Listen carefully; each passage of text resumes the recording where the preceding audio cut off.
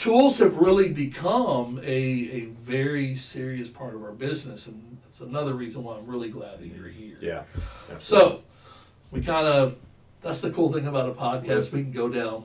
Yeah, with that, to cap that off, I'll say this. There's a reason I pushed hard to get into that tool group. We have a really strong group of minds that work together in there, and we're able to tackle solutions for customers that otherwise, without that collaboration between our intergroup and Cleco and our vendor partners, that we may or may not, I mean, you can't do it alone. So Right. there's a reason I pushed real hard to get into that. Well, if you take that same thing, though, and you look at the different divisions of Air Power, it's pretty remarkable. Yeah. You know, Air Power understands that having that knowledge base allows us to make quicker decisions and more efficient decisions for our customers. You know, it's not always the cheap fix, right? No. Sometimes it costs money to make those fixes. And, you know, by doing that, Air Power understands that we set up our company to where if you are somebody that needs something done in the finishing arena, a process improvement, a system, a booth, paint mixing and metering, PD2K, whatever it is, we have people, we don't have to go back to, most of us don't have to go back to the vendor. Yep. We have such a strong knowledge here. I was going to say that. And then when sometimes you bring in the vendor ahead of time and you just go in together to deal with it, so you've got an all hands on deck scenario. And you know, you guys saw we walked through the AFT lab today too, and you know, those guys have projects just it's like Erector Set City back there, but same thing, a bunch of really good minds that are focused on delivering. So let's talk about this. We're going to move it forward.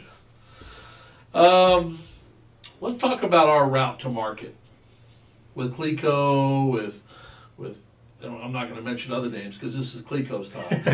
But let's talk about that. Like we are, Air Power's a distributor. Yep. Customers either come to us or we go to the customer, and there's either a need presented or we present something that they need, they just don't know. Mm-hmm. So let's talk about that. What happens in that process once we determine?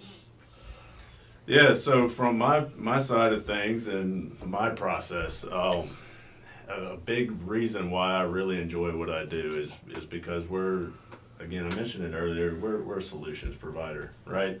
So the path looks like this. I mean, we have a base core of customers, and then we obviously are pushing to gather more customers, but they come to us with either it can be as simple as I need this tool, right? And we're able to provide that tool part number, but the beauty of it is they come to us with problems more often than not.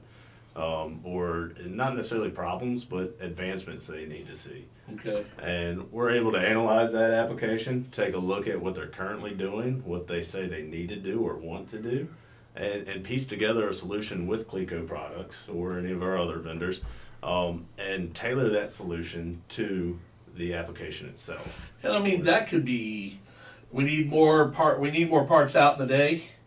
We need less rejects that are coming back with things that aren't fastened together properly, or so yeah, I get that. Okay, cool. Well, I think it's important to say too. You know, when we partner with somebody, right? Especially when I'm talking partner, I'm talking like high level partnership, like we have with Air Power. You know, what's important to us is we can give them the tools, we can train them, and let them loose, right? And they know how to set the tools up, troubleshoot, and do all that stuff. And the nice thing with working with you guys has been, you know, you guys know what you're doing, right? You guys are experts in this just like we are, so we can do the trainings and stuff like that. You guys let loose and go, so it's been really good in that way. Well, what's really cool about that is, though, when you have a customer that's complicated, not complicated and hard to deal with, but their need is a multi-level problem. And at those times is when you guys just make that call, and you know the account manager with Air Power knows that he's got a team of super people behind him, and that he has all the he or she have an amazing confidence when they walk into the customer, that they know that they can handle anything that they throw at them. And the hardest job, I think, for the account manager is trying to get all that data together so that when they come back and they present it to the team, they're doing it in a way to most accurately deliver the problem. Exactly. Communicate what's going on. Communicate what that problem is. Yeah.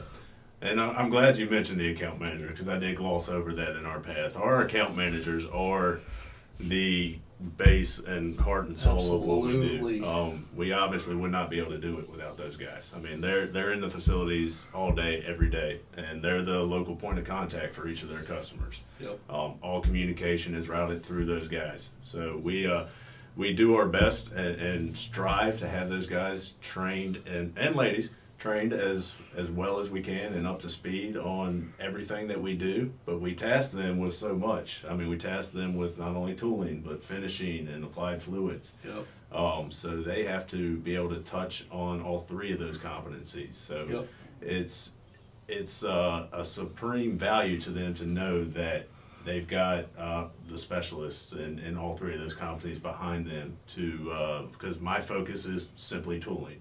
Account manager runs into a tooling application and they call me, or their respective specialists. So. Well, so I'm an application specialist in another division as well, and I know there are account managers that in my particular specialty, there are account managers that know that business real well. Yeah. But they still call me because they have so many things that they have to think about, and so many problems across finishing, fluid transfer, tooling. They've got so many things that they're, an account manager's there to sell, right? They have so many products and solutions they're selling that it's just good to have somebody else to help you think it through and make sure, hey, this is what I'm going to quote. What do you think? And 9 times out of 10 on the experienced account managers, I'm like, yeah, man, that's you. Yeah. Go for it. You know what you're doing. But there's sometimes that they call and they don't remember that there's been a change. Because, again, they've got 1,000 products over here. And they call and they say, yeah, what about this? I'm like, no, there was an email. I mean, I sent that out. We've had a conversation, but you want to check on this and here's why. And they're like, thank you. I remember that now. Yep. And I'm sure in the tooling market, man,